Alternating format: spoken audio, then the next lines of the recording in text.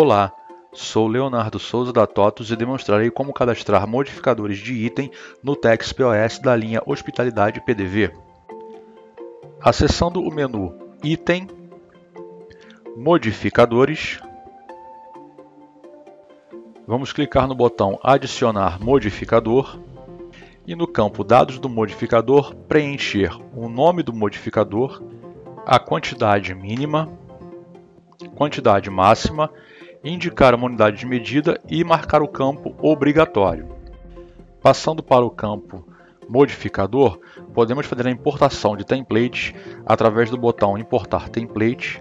Aí basta selecionar um template definido, clicar no botão Importar. No nosso caso, vamos cancelar. Podemos ainda aqui no campo definir se o cliente pode selecionar uma opção, apenas uma opção, definir o campo como ativo, indicar um item por tipo, a descrição, descontos e o preço.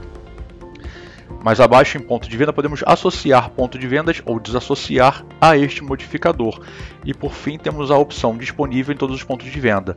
E esse foi o cadastro de modificador de item. Ficamos por aqui, muito obrigado.